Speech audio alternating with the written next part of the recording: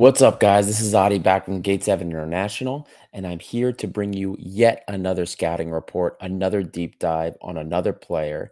This one is going to be about Francisco Ortega, the left back that we hope will be signing for Olympiacos. I've done one deep dive on a left back that didn't come already, so let's hope that this one is the one that hits the mark. And guys, at the time of recording, this is before we've signed Ortega. This is based on we're doing the scouting report because the information seems good that he's going to be coming. And for those of you that are supporting us on Patreon, you get early access if you're part of the $5 a month expanded content tier. You get early access to these scouting reports. You can watch them when they're recorded before the player signs. Otherwise, if you're not supporting us on Patreon, you get access once the player signs. That's generally when the scouting reports go live. So check us out on Patreon if you want early access to the data. If you want early access to the scouting reports, you can find us there. And don't forget, take a second real quick, like and subscribe. The engagements help us find more and more red-white fans and continue to grow the red and white community. Now, without further ado, let's get to it. Let's get to the meat and bones of the new left back for Olympiacos, 24-year-old Francisco Ortega, left-footed left back, coming in at 5 foot 10 inches, 178 centimeters, 75 kilograms, 165 pounds. Pretty lean build, but he does have some muscle on him. And Francisco has spent pretty much his entire career so far in Argentina, all of it in whether it's the system or part of the first team for Vélez, or as the full name, Club Atlético Vélez Sarsfield. Well, I'll call them Vélez for short. And he's always played as a left back. And as it looks, this is going to be, depending on who signs first, him or Jose, these are going to be the first players that we actually pay fees for. With Francisco Ortega, the rumors in that 3 to 4 million range. Same thing with Jose. Francisco is a very technical ball carrier, stretches the field wide, loves to receive the ball, carries it forward, loves to run at players, very different from what we've had at left back for the last couple of years. An aggressive player with a very aggressive mentality, works hard defensively. Even though he doesn't always seem to win some of those physical contests, he's pretty quick, not as fast as Oleg in terms of top speed, but he's got pretty good acceleration, especially when he's using change of direction to get by defenders. Very tricky with the ball at his feet. This player is our replacement for Oleg. If he's coming in, this is going to be the new starting left back. Where the deal with Cardona, who was previously linked with us and who I previously did a scouting report for, where that deal fell, I'm hoping this gets pushed through. And mainly because Ortega is a little bit more of an offensive proposition than Ortega was. So let's get to it. Let's get started with some of the data. And as always, we're going to take a look at, with the start, we're going to get into some goal creation. Now, for a fullback, the goal threat is not half bad, all things considered. Remember, that bottom section is going to be his percentile data with respect to goal creation and where he compares to other fullbacks in the Argentinian First Division. He outperformed his XG, and taking a closer look at his goal scoring and the goal scoring scenarios or the shot scenarios that he gets, I don't think that level of performance is sustainable.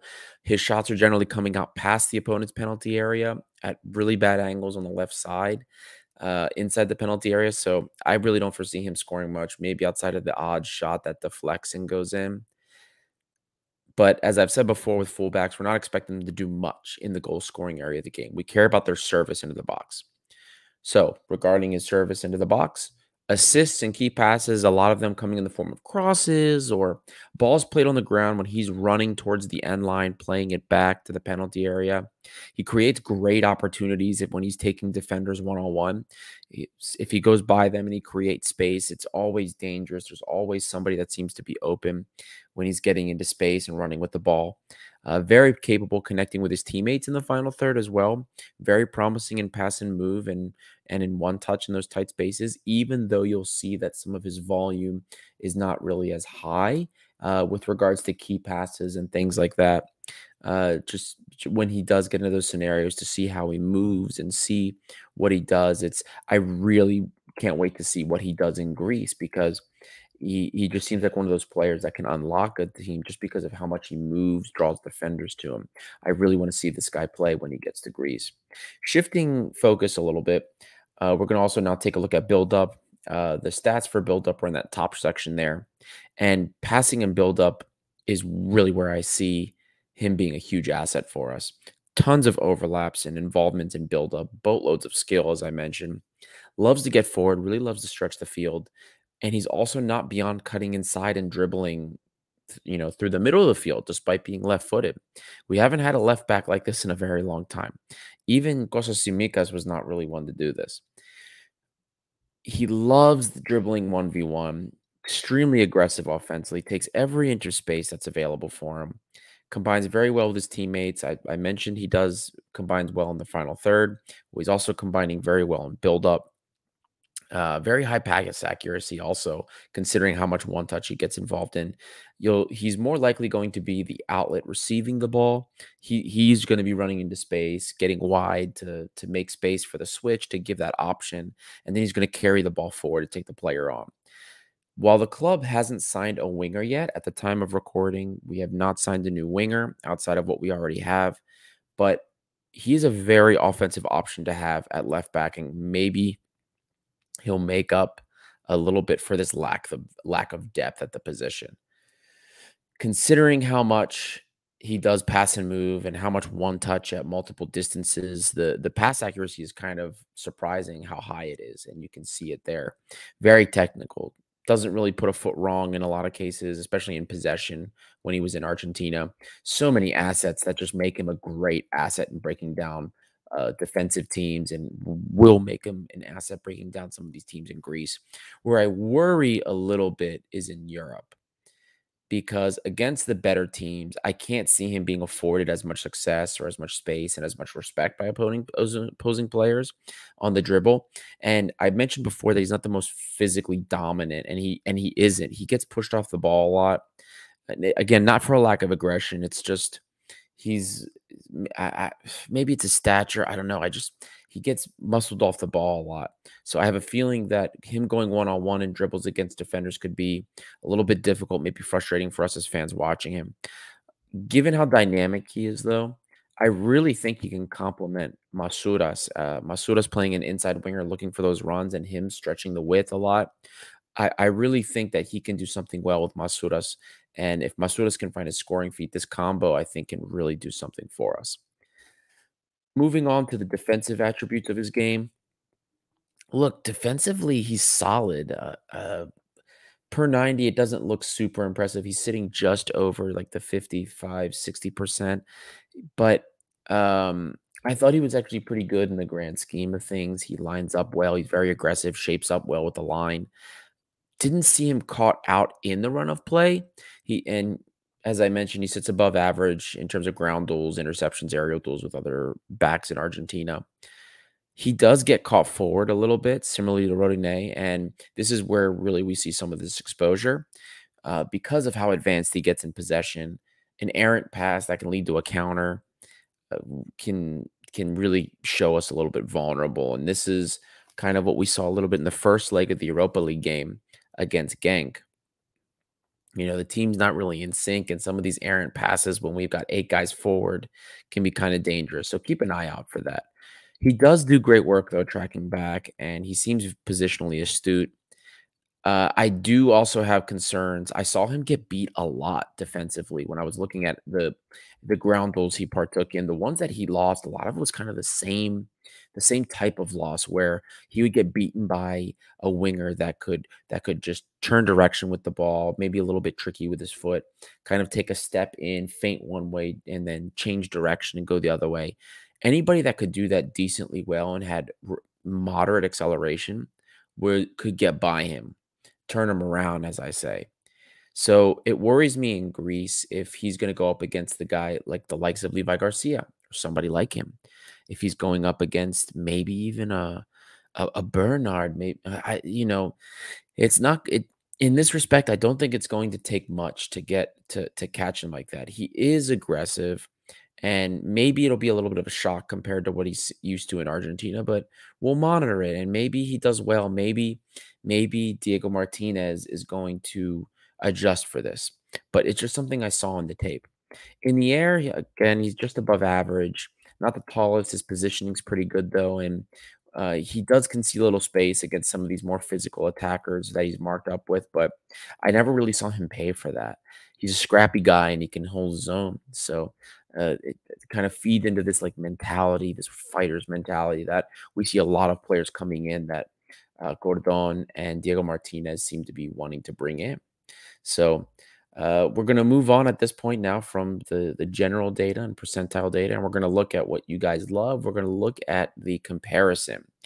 If he's replacing Oleg, we're comparing him to Oleg, and we're going to see what he offers that Oleg didn't. And taking a quick look, I think this for what we want out of our fullbacks at Olympiacos, I think this is an upgrade. Offensively is a completely different proposition than Oleg with a much wider skill set.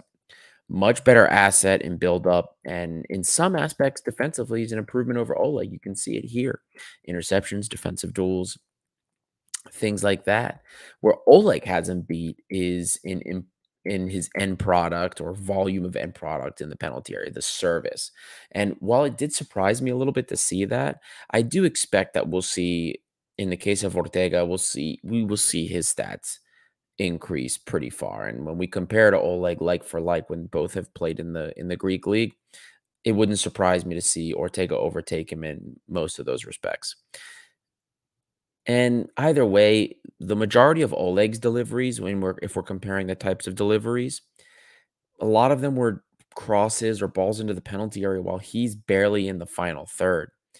This was something a lot of people complained about. Not didn't get far forward too much, and in addition to that, guys, I know some of you are probably looking at this dribble success thinking, oh my God, if Ole dribbles better than this guy, if he has a higher success, this guy can't dribble for shit. But that's not true. Guys, Oleg, and for the patrons that listen to the Cardona deep dive, Oleg was good at dribbling out of trouble. I said this in that scouting report, and I'm going to say it here.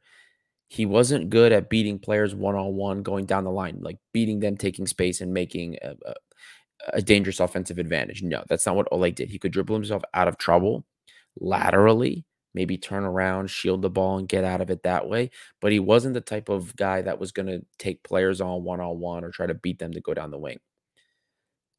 Ortega does that, and he does it in spades. So it's a much different type of player. Um, he's yet another replacement that we have that represents a more dynamic version of a position that we removed a player from. So moves more, overlaps more, cuts inside. What we expect out of our fullbacks, what we want out of our fullbacks at Olympiacos, based on those more offensive traits that we want,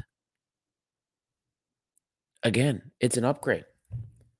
So it shouldn't surprise any of you guys now that we're moving on to the end of it. We're moving on to the verdict. It is nuanced, but I do give it a thumbs up. Maybe it's not a two thumbs up, but it's definitely at least a one thumbs up. And for a couple of reasons. I like what I see offensively, and I really believe he's going to be an animal in Greece. I really think he's going to help us more so than what we've seen from our left side in the past. But my concerns are related to a couple of things. First, I'm always a little bit timid when we bring kind of South American players that have zero European experience because there's great variation in whether or not they can or will succeed. We've seen that with players that have come through this club here. But I will say this, given the track record of Cordona Martinez so far, with the players they have brought in, none of them look bad. So I'm going to give them the benefit of the doubt. And, at the very least, these players are going to have the mentality and work ethic that they want. So I'm going to give them the benefit of the doubt in this respect and see what happens. But that type of assimilation or transition from South America into Europe, not just the games, but lifestyle, it plays a big role. And that's something that concerns me. Secondly, I'm also a bit concerned with the fact that he gets turned inside out a little bit too easy, as I mentioned before, with some of these any winger that could halfway decently change direction and had any decent acceleration, I'm a little worried. So I'm hoping, as I said before, that Martinez can adjust for this, or maybe he even improves on it. Because that's one thing that I really think that we will eat it in Europe, especially. It could be a rude awakening for this player if we're unable to compensate for that. But all in all, guys, I am happy. I am overall happy with the signing. Continues the great business that's done by Cordon this summer. And I vehemently believe that by the time September rolls around, we will have ourselves a real team that plays much more like we expect our Olympiacos to play. So happy with the signing. There hasn't been a signing yet this summer that I've really been unhappy with. I've had some concerns about some signings, namely the El Gabi signing and this signing as well. There's some nuance or some concerns I have, but overall, I'm happy. The signings have been pragmatic, they've been good, and they've addressed needs in and improve in areas that we wanted to see improvement, especially offensively. So again, I hope you guys enjoyed yet another scouting report. I hope you found this insightful, and I hope that it is opened your eyes a little bit more to perhaps what the player can offer us. Hope he signs, and I hope you enjoyed the content. So thank you again for listening. This is Gate 7 International by the fans for the fans. More scouting reports are coming up, a lot more content for you guys as well. But until then, we'll see you.